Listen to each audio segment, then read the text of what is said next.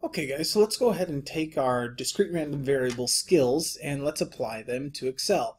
So go ahead and open up a new Excel sheet and let's start off by building our support. So we've got X and we're still going to work on our dice example. So let me write up just over here real quick our sample space.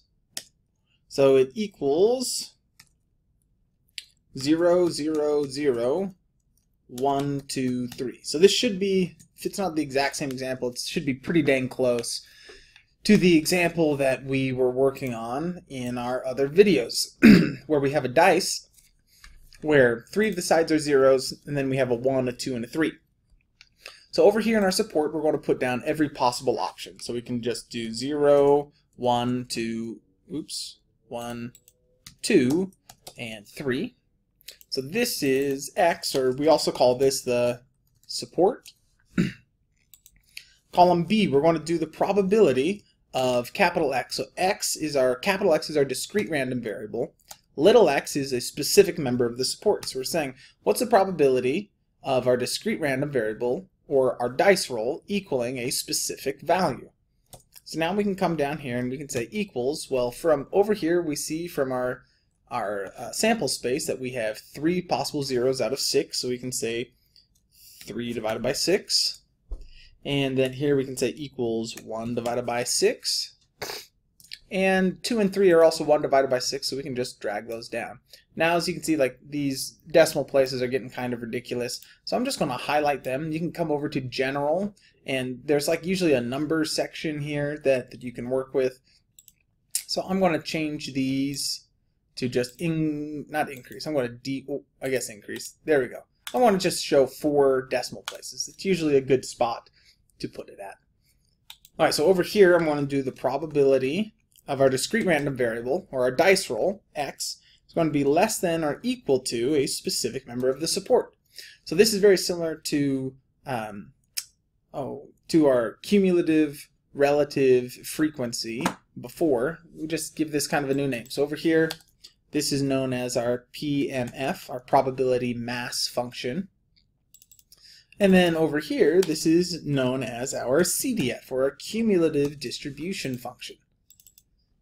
Okay, so let's go ahead and do this. So the first one is equal to probability of the event X, or the probability of rolling a 0 or anything less than. Well, there's nothing less than 0, so we can just hit enter. Next one, we can say equals, and we can click on the probability that 1's going to happen plus the probability of everything before it.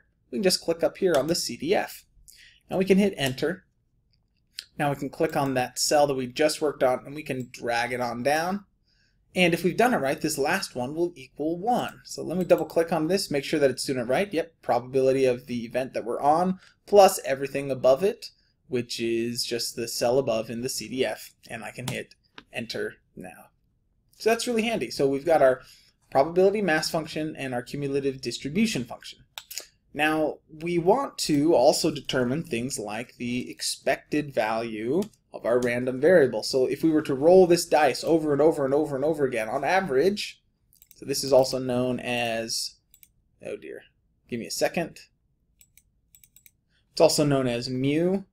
I know U isn't correct, but well, what the heck, I'll go find it. So you can go insert symbol. You can go search through your symbols that you commonly use.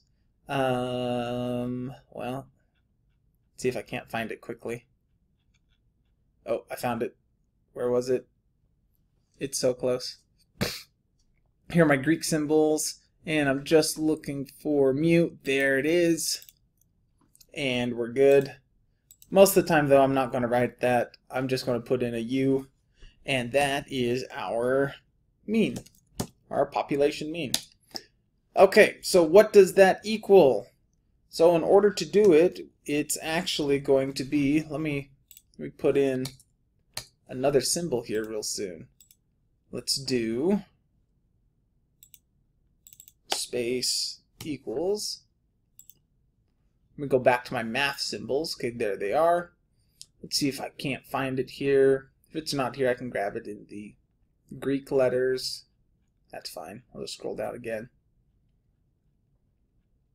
Okay, here we go. It is... where are you? There we go.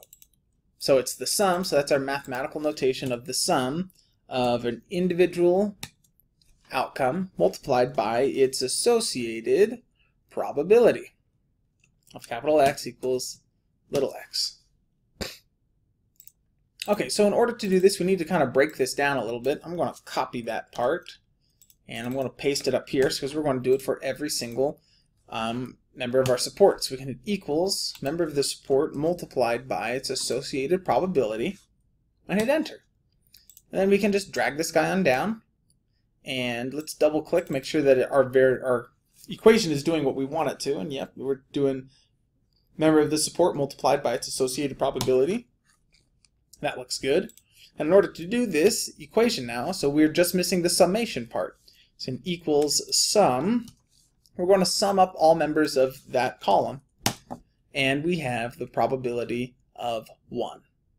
Okay, so now let's go and do, let's say we want to calculate out the variance of x, which is equal to, let me go grab another symbol. Let's go grab Greek symbols again. Give me a second. And here is our sigma. Sigma squared. Okay, and that is going to, so it's very similar to this guy. So I'm going to actually just work off of this. What we do here is we are subtracting, I guess I need that mu too.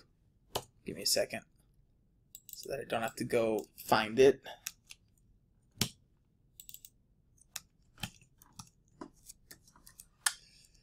Okay, and I'm going to unbold this because I don't need that bolded. Oh, I guess it's just going to be that way. Okay, so we are taking x minus mu, or the distance from the mean squared multiplied by its associated probability. And we've done this one, it's very similar to what we, if you go back and look at notes from maybe week 1 or week 2 about the equation of variance, it's very similar. Okay, so we need to go ahead and do this. So I'm just going to copy this, Control C, come up here and Control V, and I need to do all of these for every single row or every single member of our support. So let's go ahead and hit equals, and let me go ahead and click on x minus, okay, and now I need to minus mu. Okay, well, mu is right here. It's our expected value that we just calculated, and we're going to square it, and then we're going to multiply by its associated probability. Okay, great. Go ahead and hit enter. And then let's drag this guy on down. And we see that our equations have propagated. Now, one thing that we want to do is we want to check to make sure our equations are correct after we drag them down. Because don't just blindly drag them down. These look right, but I can actually guarantee you that they are wrong. Let's go look at this last one. Look what happened. So our support and our probability of the support, they went down correctly, but check this out. Our mu got drugged down. And that's not what we want. We want to use the same value of mu for every single calculation. There's a simple way that we can do that. Come on up to this cell, because this one's correct. We want to lock this cell so that it doesn't move when we drag it down. We want to push F4. So remember, on a Mac, it's function F4, PC, it's just F4, or you can just put the dollar signs in. $1 sign in front of the letter and $1 sign in front of the number. And then we can go ahead and hit enter, and we can drag that guy down. And once again, let's work on these decimals. Let's make those, too big. Let's make them smaller. 4. Now we can get the variance. So this is equal to the sum of our variance column. Sum that guy up. Hit enter. And now I want to know the standard deviation of x, which is equal to just this guy, sigma. So we can take equals the square root, equals square root of the variance of x. Alright, so let's do it. Equals SQRT, the square root of our variance. and that is our standard deviation. And there we go. So now that we've done this, we're able to determine from our support in our PMF, we've got our CDF, and we've got two columns that help us calculate the mean and the variance. And this is all from this kind of unique dice of 3 zeros, a 1, a 2, and a 3. Now suppose we had an issue. Maybe that 3, it was actually supposed to be a 4. You're like, oh goodness, I got to do a bunch of work. Well, since we did everything with relationships in Excel, this is actually just seriously one change. We change that 4, we hit enter, and everything gets updated for us all at once. So anyhow, I hope that this helps a little bit on how to build your PMF, your CDF, and how to calculate the expected value, variance, and standard deviation of general discrete random variables.